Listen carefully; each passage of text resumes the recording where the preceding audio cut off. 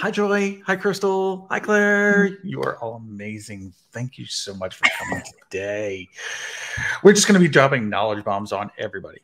So let's just kick it off here really quick. So what we're going to be talking about is probably local SEO. I would think we're going to be talking about local SEO today. You better be. Yeah, I know, right? Exactly. I mean, we could always talk about the color of the sky. I mean, this works sometimes, but probably won't help people out so much. So we'll probably stick with local SEO. So we're going to be dropping knowledge bombs left and right. Top SEO experts are here. And, at its core, we're going to be talking about how agencies can really benefit from offering Google Business Profile services and local SEO. But we're also going to be kind of talking about what the pitfalls of that are too, because let's just be honest with each other in this room. There can be a ton of little pitfalls that come with offering anything that has to do with Google, local specifically. With that, I think what I want to do is I want to kind of go around the room, right? We all work with GBP in one way or another. And so we are going to start off with the lovely, awesome Joy Hawkins, the Miss Queen of Local Search, my mentor, my friend. How are you doing, Joy? Good to see you. Thank you, Ben. Good to see you too. So you've had your agency now for going on, what, 6 years? 5. Something 5 like years. 5 years. Okay, I'm jumping the shark there. All right, so 5 years. Before that, you were at Imprezio, right? They were doing a little bit of GPP, well, a lot of GPP stuff actually in the insurance industry. So you moved into your new agency. Why don't you talk a little bit about the struggles that you saw when you were at Imprezio, and also kind of what you're doing now with GBP? Because if I recall correctly, you're doing some pretty interesting stuff, how you've mixed it into your agency.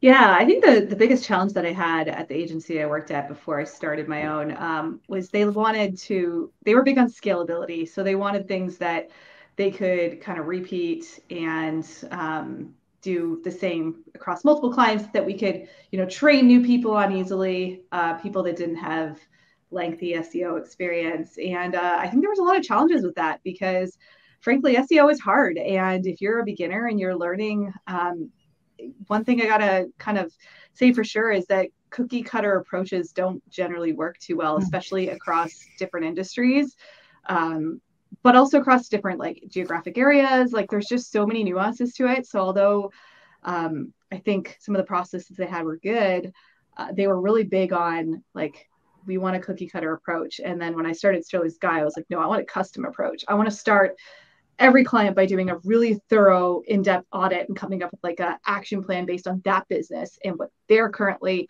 experiencing and what they're doing well versus not doing well. And I think that's kind of the thing that I feel like a lot of people that tackle local SEO don't seem to get. They want the cookie cutter scalable approach. I actually hate the word scalable, so we don't use it at my agency. I don't like it. I think that scalable is a term that should apply to technology and things like that. But when you're dealing with people, which is what SEO is, you're dealing with people, right? All of the good that comes out of Sterling Sky, it's the people that we have working there. They're collective brains. So I have a hard time understanding how you scale people. I'll get to that. But no, I think quality, right? That's what we always put first. It's did the stuff that we do actually result in more leads and business for our clients? That's the main question you should be asking. And if you're not looking to make sure that that actually is working, and you're just assuming that the same thing is going to work for every single client, you'll probably be disappointed. I think that, and great points, Joy, and I think that there's two sides to the coin, right? And I think it all comes down to customer expectation. And if you're not offering local SEO and you're not offering GPP services right now, you're probably not a expert when it comes to local SEO, right? You can do things, mechanical things. And so the two sides of the coin are this. There is the client or the customer that comes to you and says, I must get better rankings. What can you do for me? And that, of course, is going to include an audit. It's going to include pay-per-click, of course, right, as well, because that's going to bring you sales. And I mean, as we all know, it's like GPP. There's only a couple different little levers that you can really pull to help with ranking a lot. However, there is the flip side of the equation, and it's a very large and I think underserved market, and it's the market we serve. So of course I'm going to say this. And that is the market that is basically looking for somebody just to manage their presence. They're not necessarily saying, oh, hey, I'm going to pay you X amount of dollars to manage my G&B, and that's going to all of a sudden make me number one, right? That's a wrong fit. That's the wrong customer for somebody who does want a scalable type of service. If somebody's like, hey, I want you to be number one, and also I'm going to pay you a couple $1,000s a month, then that's when they come to somebody like yourself, Joy, where, it's like a full audit and you're getting deep and straight into the weeds versus it being a cookie cutter approach to it. And what I have seen is that, let's just be real. The majority of agencies that are out there are smaller boutique agencies. They are 1 to 2 people usually, and they can only handle X amount of customers. So to do a full SEO service is all kind of unrealistic because they're going to cap out at around 25 customers, if that, even that's kind of stretching it. But if you want to grow and you want to have a scalable business that's actually profitable and not just lifestyle, then at that point you either need something that is replicatable, that is scalable, that is kind of templated, or you need to outsource that to somebody else who can actually do that piece for you. So with that being said, what I want to do is I'm going to move on to the wonderful Claire Carlisle. So Claire, you're with Bright Local. You still have your own agency, right? Yeah. Okay. I'm one of those boutique agencies that you just mentioned. Yes. And GPP is very, very, very much at the core of what you do, obviously. So talk to us a little bit about your strategy and how that works for your business. And also how do you think it can work for other agencies? Oh, so I'm obviously working at Bright Local part of my time, and then part of my time I service my existing customers. It's been interesting in terms of, and again, not using the word scaling, but understanding how much time I can spend working with the clients that I want to work with. So I think I'm probably not the best person to advise on this just because I've taken a very different path, but my priorities are really just working with great clients that have a reasonable budget. I can only service a few people, at a time in terms of ongoing services. But one of the things that I really enjoy is like one-off consultancy pieces. So coming up with strategy, looking at auditing.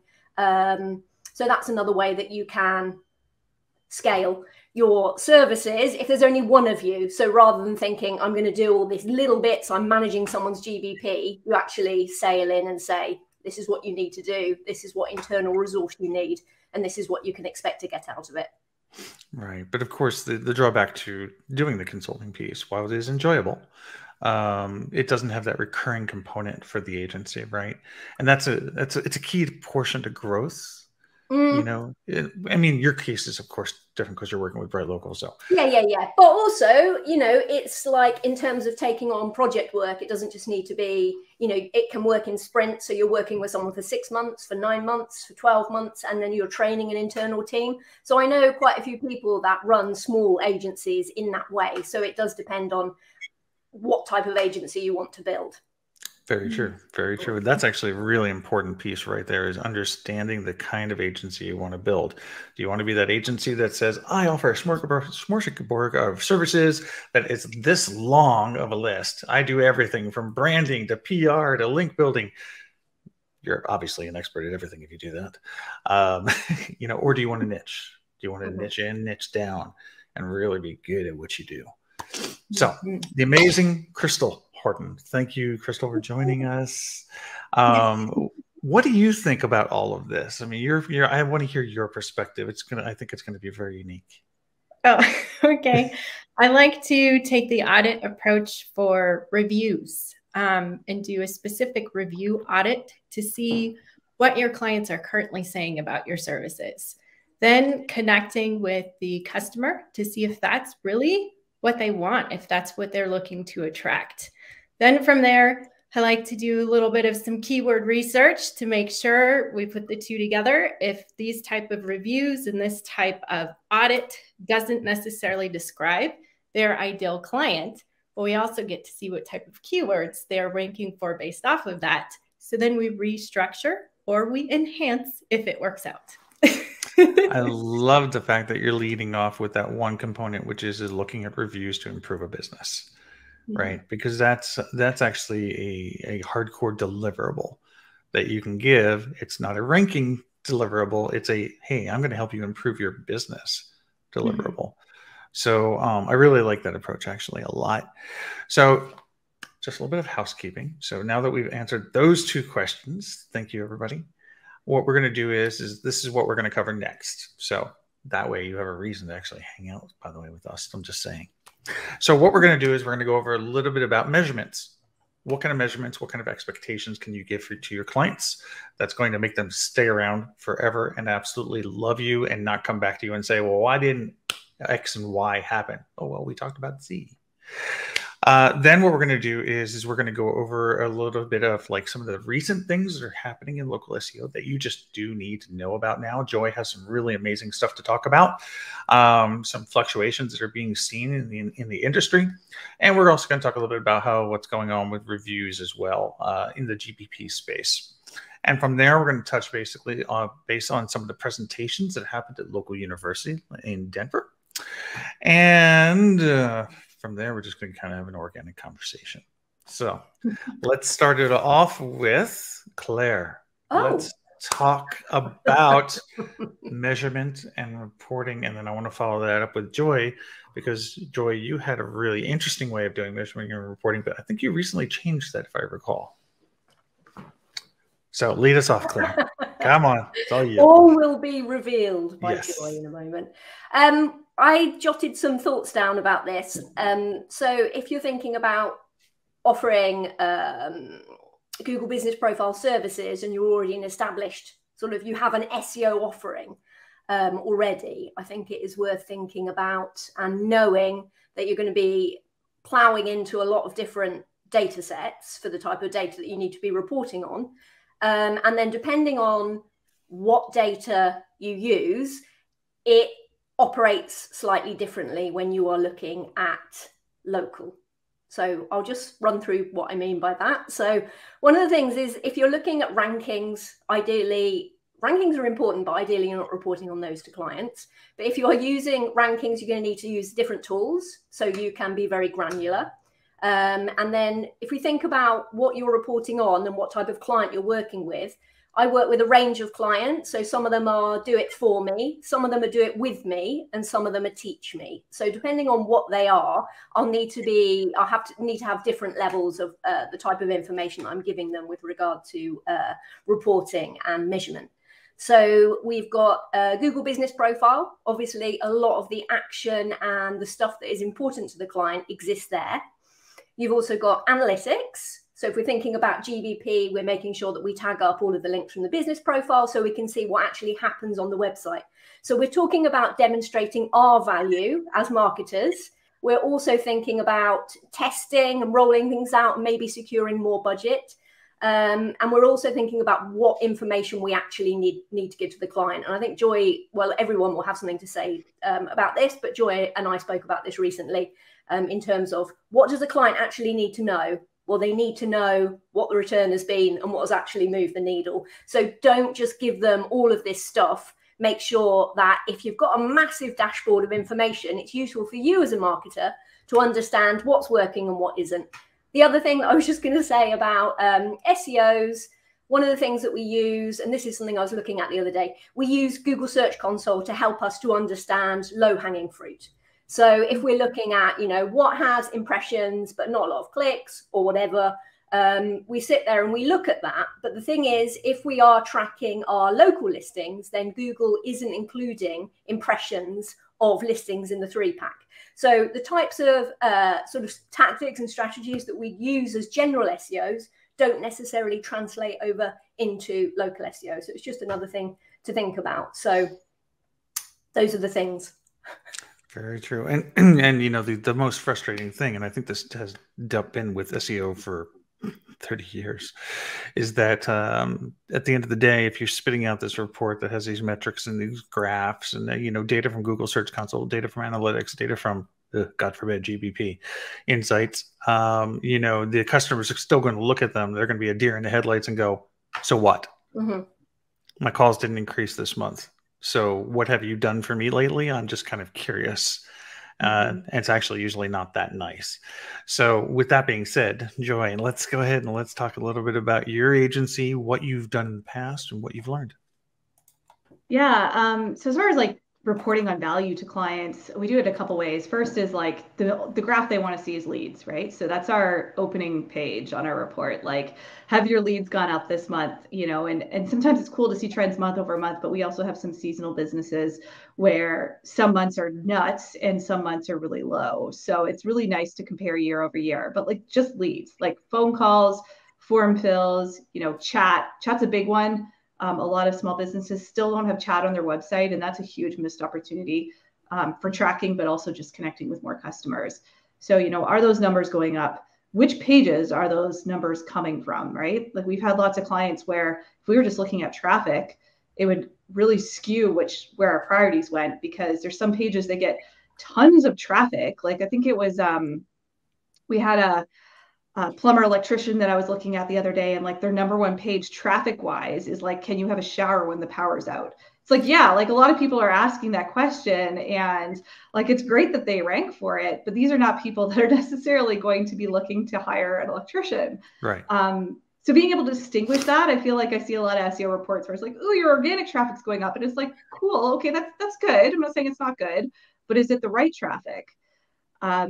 As far as which metrics I look at beyond that, I feel like this is maybe not a common approach, but I love to look at screenshots. So we actually have a process here where when we're optimizing a page, I actually tell people like search some of the main keywords, take a screenshot, and then after you're done, take another screenshot. And I'm like, does it look different?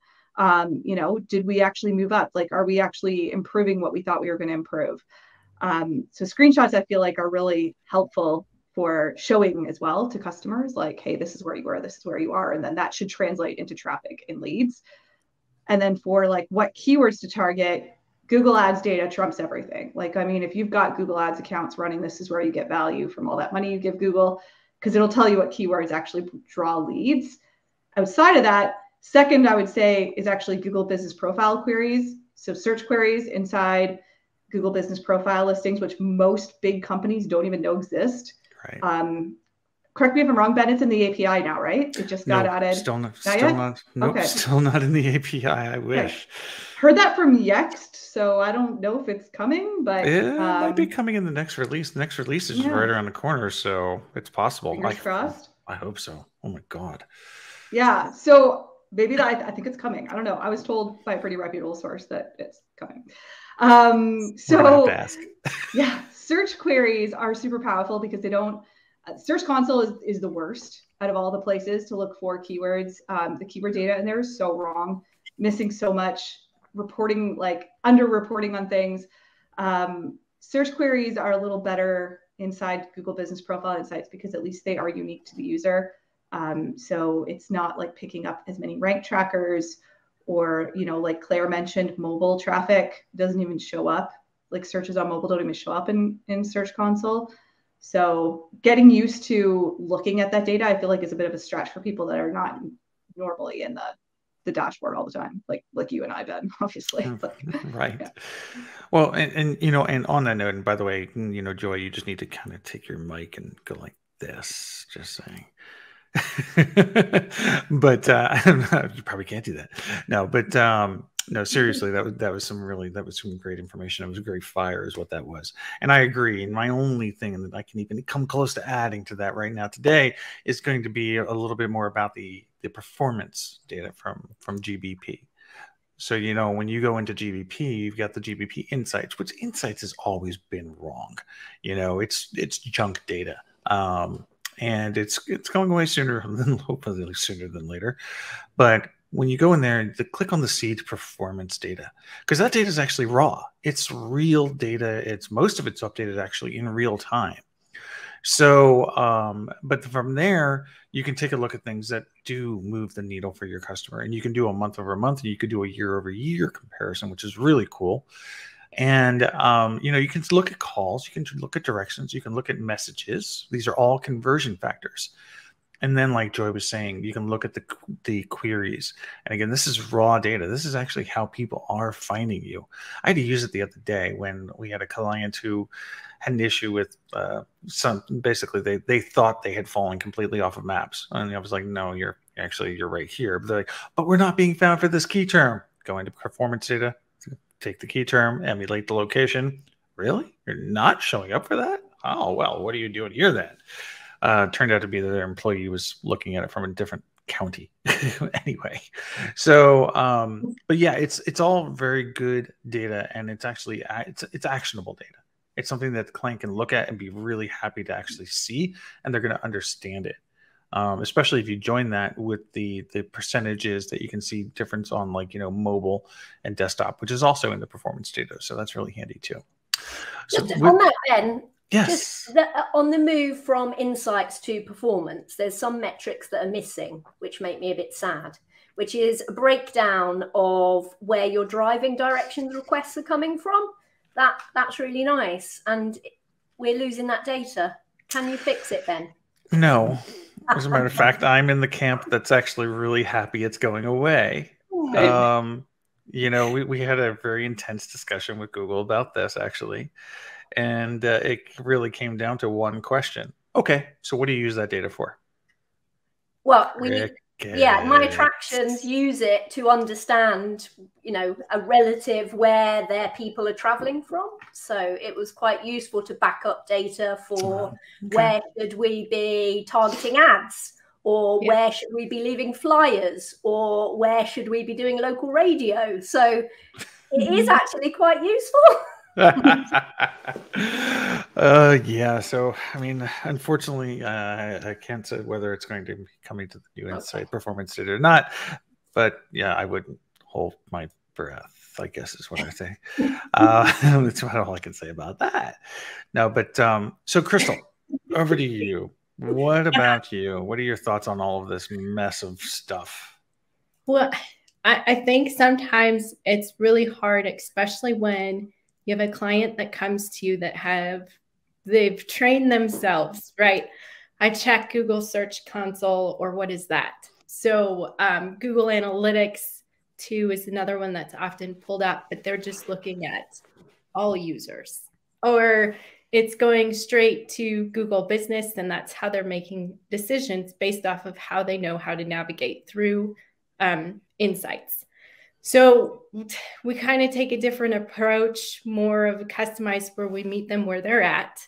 We start looking at what their goals are. A lot of the time it's, how on earth can I get my phone to ring, or my phone call stopped, that kind of thing. So then we start looking and digging into seeing how they look at the data, and then readjusting and retraining over time so that they understand this is what we need to be looking at.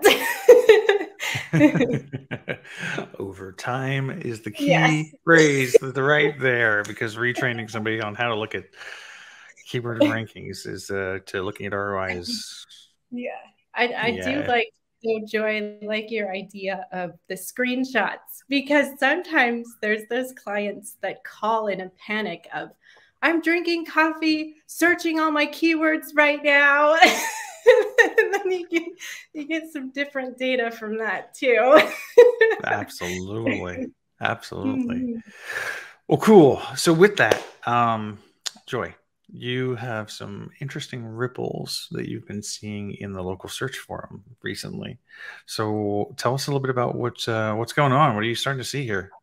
Yeah, just some stuff went crazy over the weekend. So we are getting a lot of traction on this one thread that's posted over at the local search forum, talking about ranking drops for service area businesses. So what's interesting, what I love about the forum is that, like, when you start to see tons of people all saying the same thing, there's something going on, right? Like, it's not just you. Sometimes we get threads where it's like, no, it's just you. But this case, it's like a lot of service area businesses specifically. So listings that don't have addresses on them, like, plumbers that work from home, or, like a lawn care company, for example, they're seeing drops, like where they just fall off completely, like they're ranking and then they're not ranking anywhere whatsoever, like not page 1, page 2, etc. All the different, industries, the one thing in common that they have is they are all service area businesses for the most part. one of them said they did something yesterday where they went into their listing and added their address back, and instantly within like an hour, the rankings came back. So there is something going on. I couldn't tell you what, but I have seen this before. So we had this happen years ago to a client. It was actually back in the days of Mapmaker, so I'm really dating myself here. But we added his address back, and literally, like, boom, he popped up, and it was crazy. I was like, my mind was blown. I'm like, that shouldn't have that impact. Like, why is that doing that? Haven't seen it in a while, but there's some theories on that thread, like maybe the Kansas bug is back. So these businesses are ranking in Kansas instead of where they're supposed to be ranking. So some people are seeing that with some of their listings. So I guess if you have a service area business and you're experiencing this stuff, feel free to head over there and chime in on the thread, but don't panic. You're not alone. And if it is a bug, I'm sure Google will fix it, as they usually do. Put that in time. Yeah, in their timeline, not yours. Yeah. Like, how long has the Kansas bug been around now? I think it's we're extending out over a year. It was like fixed though, and then like this is like a whole new batch. Yeah, I don't know. They obviously didn't patch whatever it is that causes it. I don't know. Somebody threw it out on Twitter, actually, that they were seeing a bunch of businesses that were supposed to rank in New York, and now they're ranking in Kansas. So it looks like we're going to have to go tell our friend what's going on here. Yeah. I have a little bit of a different theory, and I've been kind of thinking this for about the past 2 years, and I've been predicting it for at least the last 1 year.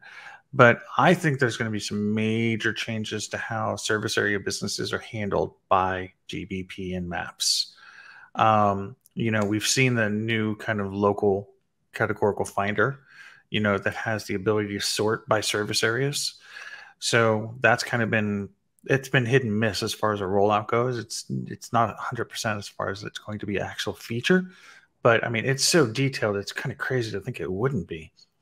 And, you know, maybe, again, these are all just, it's guesses more than anything else, but maybe there's something coming down the pipe where they've actually figured out how to separate SABs from storefront rankings. And maybe that's part of this. Who knows? Maybe it's just a test. Then again, they could just be messing with this. 2 algorithm updates going on, right? There's the helpful content update last week. Then there's the core update that's like rolling out as of this week. And one thing I do want to put out there that I feel like a lot of people don't realize is those updates do impact local results. So people seem to think that it's like organic only, and that is not how it works at all. So that definitely could be at play here as well. Yeah, organic absolutely impacts local 1000%. We had a client actually, as soon as the helpful content rolled out, we only had one client get affected, which was kind of cool. But because like nobody's seeing anything happening. And it turned out that they did have a ton, all of their pages on their site were plagiarized from other websites. And also all their other pages were keyword stuffed to the gills. Like literally, it was like, you know, locksmith, locksmith, locksmith kind of stuff. So so if anybody, they deserve to probably be hit by that helpful content update. So maybe it is part of that. It's always possible. So I don't know. Claire, Crystal, do you have any thoughts on what Joy is talking about as far as SABs?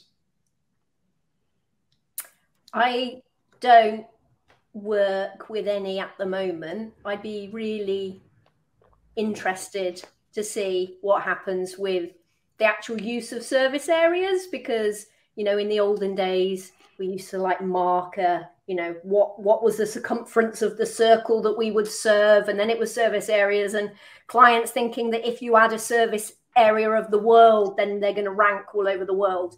So I think there's a lot of misunderstanding about what a service area is, and when you actually verify the business listing, that's the address, that's your pinpoint, isn't it, for your you know. So yeah, yeah, interesting what's going to happen with that, because it's not really very fair for a good service area business to be penalized and not to have the visibility in the map. So it would be nice if it was a bit of a more level playing field for like proper good businesses. Yeah. So we have 2 questions we want to get to really quickly. So the first question comes from Melanie Hendrixels. And I hope I got that right, Melanie. And that is CPC a good proxy for organic keywords with local buying intent? Or is the top page bid low and or /high a better proxy? or is it something else?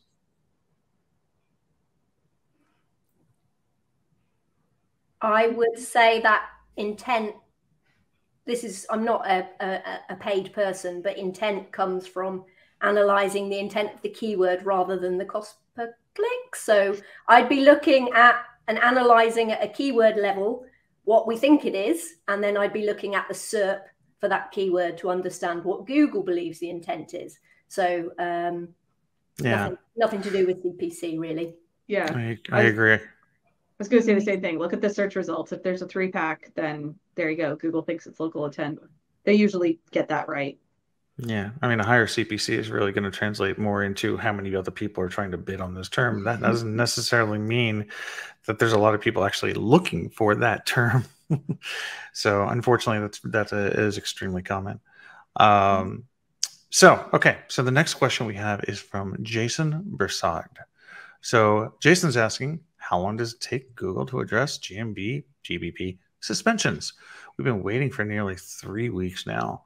So I'm sorry, Jared. First of all, I feel for you. I understand where you're coming from. We deal with hundreds of these cases a month. However, because we deal with hundreds of suspensions a month at state demand, that means I can actually give you an answer. And that is currently right now, GBP is very backed up when it comes to customer support, especially in the reinstatement department. So what that basically means is the current wait time that I've noticed, this is not an official SLA from Google, but that I've noticed is between 15 to 22 days. So if you've been going on 3 weeks, if it's exactly 3 weeks, you'll probably be hearing back maybe tomorrow. And that's when you're going to get your determination. So be patient, and they should get back to you. If you do not hear from them in the 22-day mark, I would give it till at least the 30-day mark just in case, because again, they are backed up. And then basically what you can do is you can reach out to support and say, hey, what's up, in a sense, quote unquote, do an appeal. And if that doesn't work, then you can always come to the community and we can see if we can find out if it's something that's stuck. But right now, I'm just going to say you just have to be, unfortunately, patient. Okay. With that, let us move on. And is there anything else that you want to talk about as far as recent things or things that are happening in the local space, Joy, that we have kind of missed so far? I mean, I'm going to go over the review stuff, but yeah, nothing really substantial. I know that Google's starting to, sunset some of the COVID stuff, like attribute wise. And so I would expect the next thing that's probably going to go is like COVID posts. Those are still a post type, but not expecting those to be around very long. And then I know offer posts, if you do a lot of posts on Google offer posts, there's I think it's a bug. I don't know. I haven't really got a straight answer from Google, but they don't show up properly on desktop, but they still show up really well on mobile. So if you're wondering, where's my post? Why isn't it showing up? That's kind of a ongoing issue that I feel like we brought that up months ago, and I don't know why. Didn't they move them to under updates? On mobile, they're moved. They have a tab, but on desktop, for lots of people you search that have offer posts, you don't even see the offer posts anywhere. Really annoying, but I'm pretty sure that's a technical issue. Sounds like it. As far as with GBP, I mean, I will bring up the one thing is that their GBP is still a hot mess when it comes to reviews. And unfortunately, I don't think it's a bug, and I don't think it's a dial that's turned up too high. It's just kind of, it is what it is.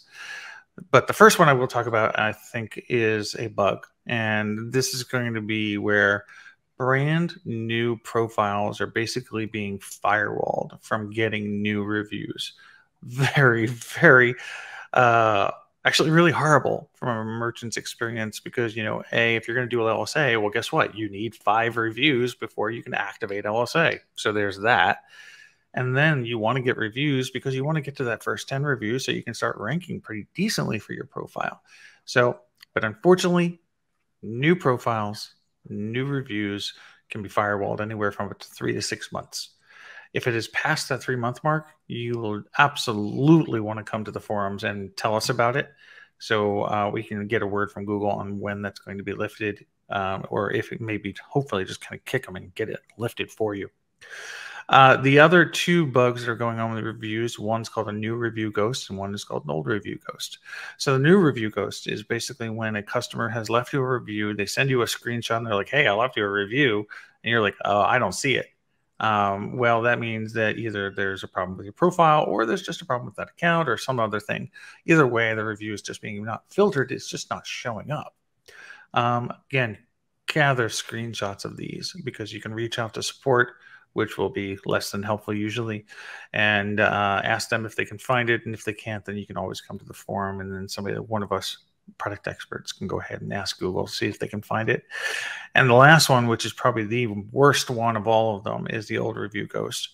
And Net Media Consultants, you go to support.google.com/business/community. That's where you find the forums. So, but the old review ghost, what's the problem with this is let's say you have 1,000 reviews and you wake up in the morning and now you have 800 reviews. This is what's happening. Obviously, that's a larger amount than probably usually go missing. But in that case, it's very difficult to get them back because Google would need something to really compare it with. And most people don't have anything to compare it with. So, but again, you can reach out to support. You can ask them what happened. They'll give you a generic response more than likely that just says, here's why reviews go missing. And, but again, you can come to the community if you really are running into a pickle like that. As far as I know, I think that's the major big bugs actually today going on. Mm-hmm. Yeah. All right, cool. So with that, Joy, I'm going to throw it right back over to you. Because local you, Denver, it was a really great show. We finally got back together here after what was almost 3 years of not seeing each other in person. And so, so tell us a little bit about, lead us off with your overall thoughts and feelings on the event. You have an upcoming virtual in November. And what was your favorite session? Yeah, well, yours, oh goodness. You can't put me on the spot like that. I like that. Okay, so not my favorite sessions, but there was 3 that I took takeaways from that I thought would be more of interest to this audience. So first session was Lily Ray. Lily Ray talked about Google Discover, and I feel like this is something that the local SEO community doesn't really even know exists because it seems like it's not a very local thing, but it actually is. Like we've got, especially realtors, we've got a lot of clients that have a lot of traffic from Google Discover. If you're not sure, you're like, what the heck is Google Discover? If you have an Android, which statistically lots of people do, and you have your Android and you swipe right, there is a feed that's on there that basically is catered to you. So in my feed, I see nothing but board games and Mario Kart stuff and, TV shows I watch and stuff like that. So it's very customized. And so if the person is interested in whatever it is that you do, so like if I'm researching stuff about moving, for example, that's when I would start to see like real estate blogs, things like that. So it's really targeted, really cool. And, people ask like, how do you get that? Well, Lily Ray actually has some guides out. So you can Google like Lily Ray, Google Discover, and you'll see a bunch of her tips. Like she's got some really solid ones. But I think her main thing was like SEOs aren't even looking here or optimizing for Discover. And she's got a whole checklist of things to like optimize for. But one of the funniest things she said that I thought was really just awesome is like Google tells you in their Discover guidelines that you should not use clickbaity titles. But they did a whole bunch of testing and research on it. And guess what gets the most activity in Google Discover? Clickbaity titles. So she was talking about how basically when you're writing for Discover, it's different than SEO where you're just shoving, keywords in your title, hoping you rank for them, which is really fascinating. But that's the, 1-minute version of her presentation. My colleague, Carrie Hill, talked about content, which is always a hot topic. And just basically, this is another concept that I feel like people don't seem to get in the local SEO space, but more is not always better. So cannibalizing your content, we see this all the time. We were even having this discussion the other day. If you have, a lawyer client that wants to rank for 18-wheeler accidents or truck accidents, do you need 2 pages or 1? Like, that's the question, right? Like, because 18-wheeler is sort of a different keyword than truck accidents per se, but they're really the same thing. So it's like her whole presentation was basically that, if you can, less pages about the same topic is usually better. And we've seen lots of cases where we've done that, where we consolidate crap that doesn't get any traffic or conversions. And most local sites that we audit have a ton of those, like a huge amount of traffic, pages, in their sitemaps that they're telling Google to crawl an index that get no traffic, no conversions. You need to deal with those. And then finally, my own presentation, which I'm definitely not classifying as my favorite, just to be clear, that would be very egotistical. I talked about reviews. We have yet to publish this anywhere because I'm speaking on it a couple times coming up in the future months. But we did a lot of tests around reviews in the last year. And my TLDR for my presentation is reviews do impact ranking, not shocking discovery by any means, but we did find that getting to 10 reviews on your listing gives you a ranking boost, whereas like if you jump from like 10 to 15 or 15 to 30, you will not see the same jump or ranking boost. So that magic number, if you're looking for one, if you've got a new profile, is 10, which I think Ben already alluded to. And then if you're trying to figure out like which reviews Google actually surfaces at the top, so when you search for your business and you click reviews, sometimes they'll surface like these old negative reviews at the very top, and it drives people bonkers. They're like, why is Google showing this old negative review? There are trends to those as well that we also tracked and monitored. So the main ones to keep out for are 3 things. Longer reviews will stick higher to the top longer. So if you've got a whole bunch of clients that are leaving, 2-sentence reviews, and you've got one giant pissed off customer that leaves a rant that's 5 paragraphs long, your rant review is probably going to stay up longer than your positive reviews. The second point is photos. If you have a photo with your review, it'll stick way longer at the top. So quick tip is if you get some negative reviews or you get 1 or 2, email a couple of your clients that's left your reviews in the past and say, hey, can you go back to your review and edit it and add a photo?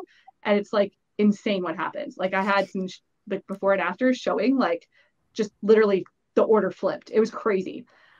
And then the final, it was crazy. Like I was just like did not expect that. The final thing was local guides, and this one made me cringe, but like local guide reviews did tend to stay longer, like up in the top list than people that were not local guides. So it was just like, ugh. But those were the main things. Right on. Yeah, no, we did that trick actually. What I really want to know is like, for instance, does that trick affect the 3 which are featured? And I think the answer is no. But it doesn't. Those don't change. Like unless you get one deleted or like, oh wait, Claire's. You guys what do you got, Claire? What do you got? They change like years. I'm just thinking, and I can't remember the words. So there's the 3 that you get, which are the Google selected ones, which are sort of, Google tells us they're algorithmically generated. Okay. And then there's the other version, which is based on your most popular review topic, bubbly things. And I can't remember what they're called again. And it was sort of moving back and forth between the 2. Sometimes on mobile, you always get it based on the reviewy bubble things. And then on a desktop, I'm seeing more this sort of Google selected. So I'm still seeing it moving around. And obviously, it is not super easy to influence it. You can't just press a button and say, it's these 1, 2, or 3. But if Google is basing, as you can imagine it would do, its algorithm on the number of times a similar word or theme is mentioned in reviews, then you need to set about getting more of those reviews with those types of attributes in them. So it can be managed and it can be influenced, but it's not at the press of a button. But you can look a little bit deeper into your reviews to understand common themes, common words, the nuance of reviews. Yeah, Claire, the one you're talking about on desktop is the one I was referring to that I said doesn't change. We tracked one for a year and a half. A year and a half for a business. I checked it constantly. It didn't change. Like it doesn't matter how many new reviews they got, how detailed they were, how rich they were, like nothing changed that. I don't know how often Google updates it, but if I had to guess, I'd say once every 3 years. I'm going to have a look because I've got it was done by a third party. I've got screenshots going back about 2 years for one business, and I just want to have a look to see if anything has changed. The one thing that we did see changed it is we had one where one of the guys that was featured deleted his review, and that changed it. So, but I mean, how can you control that? Right. Yeah. Yeah. Yeah, those are crazy. I wish we could control them, but well, I don't think we can. All right. So now we're going to address some questions. So if you have any questions, please throw them into the comments area, peoples, by the way. Okay. So Brian Evans has a question. How do you deal with profiles that probably has been hit by the possum update? That wasn't like years ago. The dentist ranks #1 organic, but is not in the local pack unless you zoom in. Okay, dentist, that makes sense. They're #1 in local pack. Is there any benefit to adding the Google listing address to the description of YouTube videos and channel bio? That's a grilled cheese to pull apart.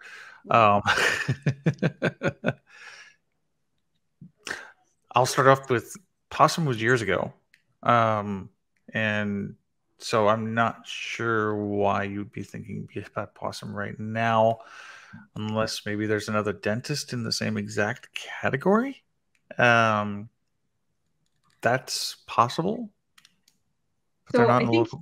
Unless you zoom I think in. if I'm understanding it correctly, they're referring to the filter, which is it came with possum. Like before possum, there was no such thing as a filter. Right. But the filter will filter out dentists a lot, actually, because they're so close together. So if you've got a dentist in the same plaza as you, or even across the street as you, that could be what's filtering you. That happens all the time. And there really isn't a permanent solution to it other than to, let me think, you could rebrand to try and include the keyword in your business name. That will help. Yeah. I mean, it's one way, or move. We've actually had lots of clients move. I've gone to clients and told them you need to move if you want your traffic to go up. So I've actually run into this several times with a few lawyers, because they tend to be in buildings, like high-rise buildings, and there's 15 floors and 12 other lawyers in the same building, kind of thing. But it can happen if somebody's across the street. It's basically within 200 feet of wherever your pin is. Exactly. And that's actually, I mean, believe it or not, that's something you can do, which is you can actually just move the pin. And sometimes that works. Sometimes. Yes, Claire. Just wanted to ask a question about that Brian, this might help Brian. So if you're being filtered, and like the business that appears above you, is all that based on who's closest to location measurement, or is that based on the sort of authority of the listing? Could he ever move out of the filter just by being better than everyone else? No, it's location.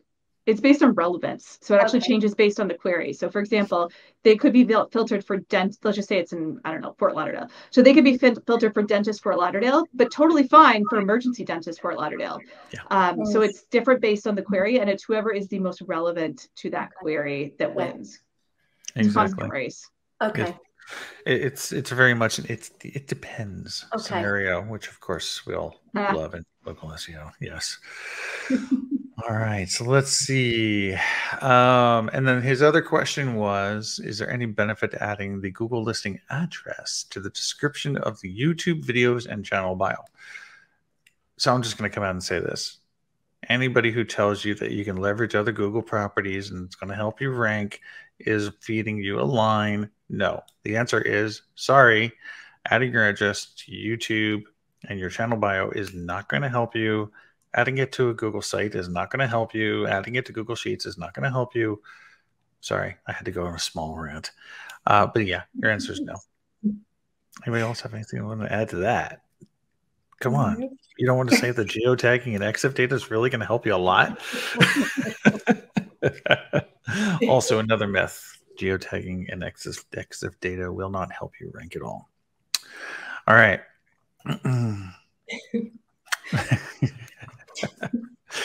Oh, let's see.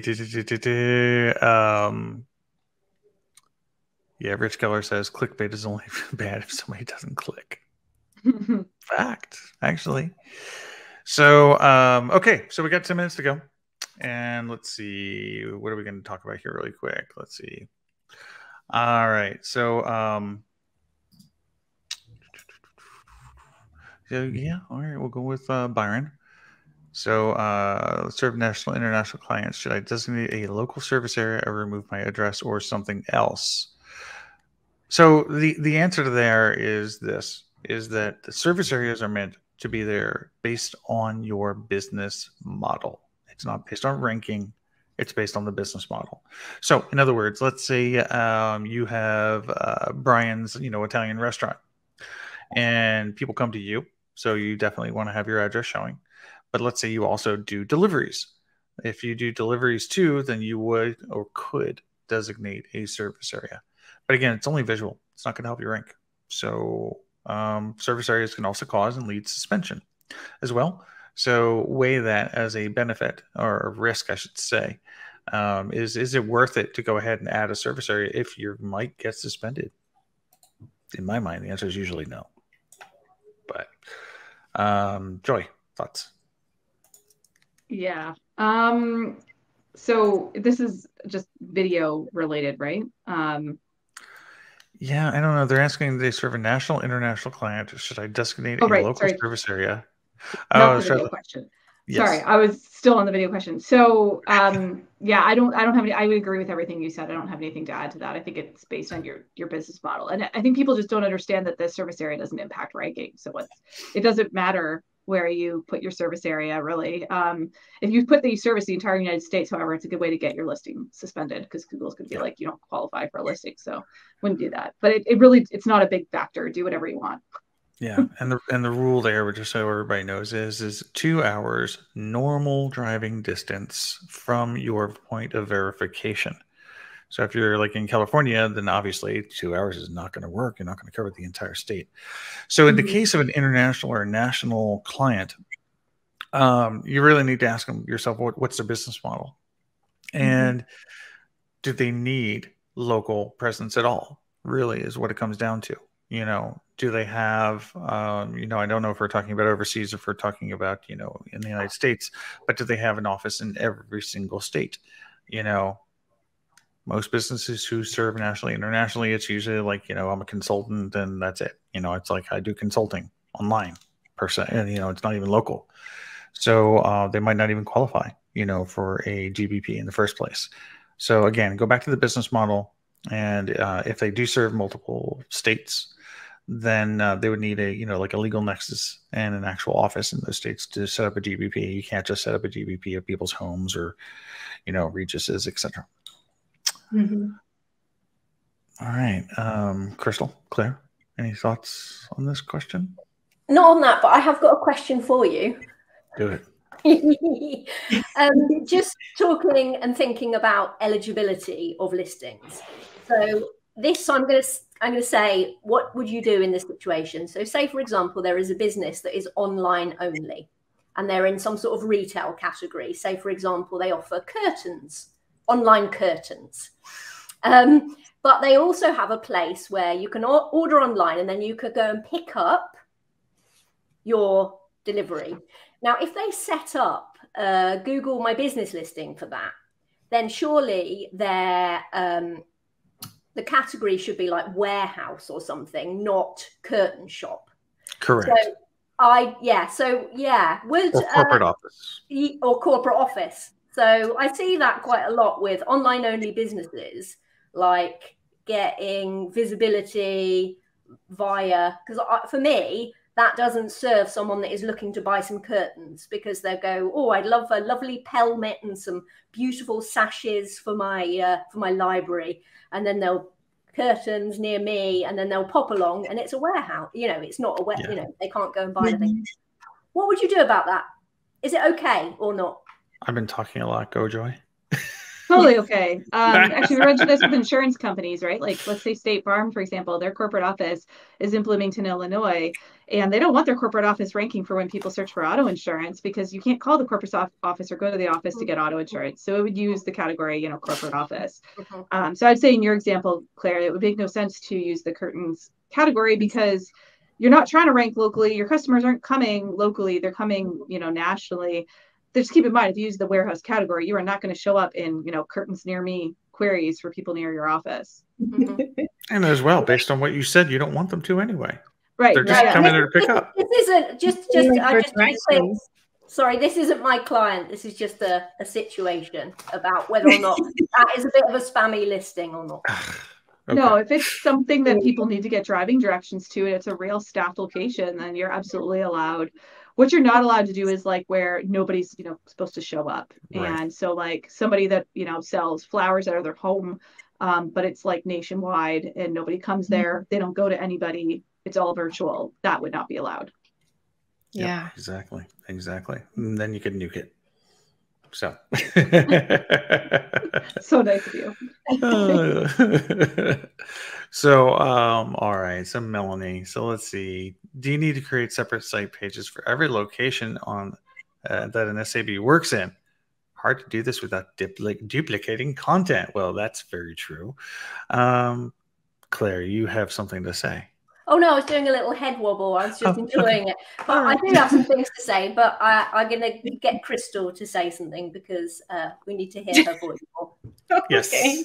Well, I'd say where Joy talked about what Carrie Hill, I think at Local U, Carrie Hill talked about this quite a bit, where if you're focusing on specific city pages or site pages to discuss what is specific about that area, so that it's not duplicating content and you're not doing the cookie cutter stuff that is just not popular anymore.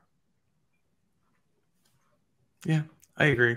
I mean, then again, it's like if you've got a SAB and you want to rank organically, like Troy was talking about earlier, for city pages, where you're not near, right? Then that's actually important. And you do want to have service/city pages that target those areas.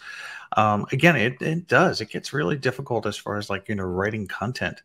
And it's like you have to spin up an AI writing bot and be like, oh, it's going to, rank. It's going to write all the best copy for me for all these location pages. No, you need a professional writer that can do something good, especially with the helpful content update. So. So fun fact about that, I talked about a Local years ago. I think, it was Colin that talked about it. We have a client that has a bunch of service area pages, like 20 something. All they do is swap out the city name on their service area pages, nothing else. Yeah. And they came to me for like 5 years ago and I looked at them and I was like, these rank really well. I'm not going to touch them. And so we didn't really do much with them. And after the helpful content update, they're still ranking phenomenally. So wow. Yeah.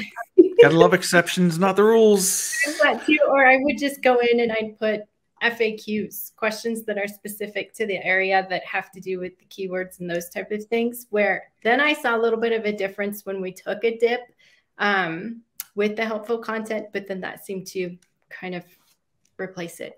Yeah, and the thing though, I think, Joy, that you're bringing up there, that's really important, and people need to understand as agencies in general, right? Because we were talking about agencies here back in the beginning, and that is don't be afraid to experiment.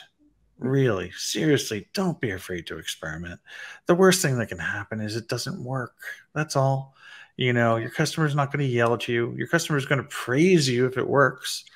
So like in a situation like Joy's talking about, it's working. Okay, so if it's working, if it ain't broke, don't fix it just because the entire dogma of the industry says it's against the rules, right? Well, guess what? Dogma can be wrong a lot. A lot. Google says a lot of things they don't enforce too. So, these best practices. Yeah. I can tell you that a good friend of mine who used to work at Google that everybody knows, I'm not going to say his name, once told me about the percentage of information, which is disinformation, that actually gets put out there, and it's pretty darn high. So I say experiment. Like, for instance, if somebody says an exact match domain is not going to help you, anyway, try it. I'm sure you'll be surprised. All right, so let's see. Let's see. Yeah, okay. So Nicholas has a question. Is it recommended to add Google Maps to a service area page? Sure. If it's specific to that area. If it's useful to the user, which it's not going to really be, but I guess you could. It's not going to help you rank if that's what the question is. I think that's what the question is, but no, it wouldn't really make a difference for ranking purposes. Yeah, exactly. It might make a difference for conversion if it's a nice visual map that shows someone this is where we serve in this area up till this line. But yeah, I'll just weigh in on the conversion side rather than the ranking side. Yeah. So, and the last question we're going to talk about is just from IT. You know, our local listing sites like Yes, etc., basically going to improve our website's organic results. Crystal. Ugh. It depends. Uh, I say yes, but really only if, okay, so for example, we had this test where we started to create these citations because we were looking to move into a certain area using an SAB. So we used their city page, and then we also went through and got I think there were like 32 of those citations that you could apply for because you're an SAB and you don't want to show your address.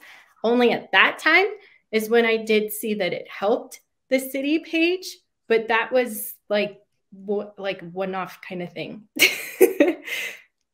Anyone else? I did one earlier this year on a test site that had like 0 links.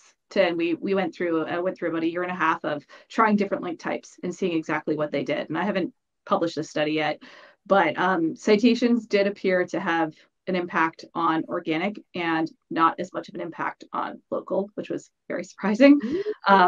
So I didn't know what to make of that, but they did get some links from, you know, those listings that got created versus no links. So and that's the key. Granular. That's really it. It's just like, am I getting a link, you know, basically, and that just like, you know, adds like, you know, a unknown percentage point to your link equity, quote unquote, over whatever you want to call it, right?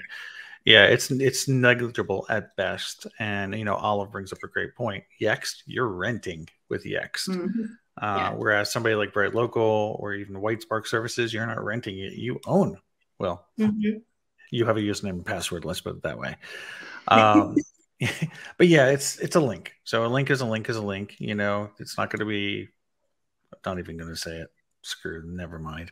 I've got another thing to say on that, and that's yes, because we're not always thinking about our own site's organic ranking. If we have a look at a brand name search, if any of those citations are actually sites that are going to rank for your brand name term, then it's really important that the information on those sites is useful. So it's going to help organically in many ways beyond just ranking your own site.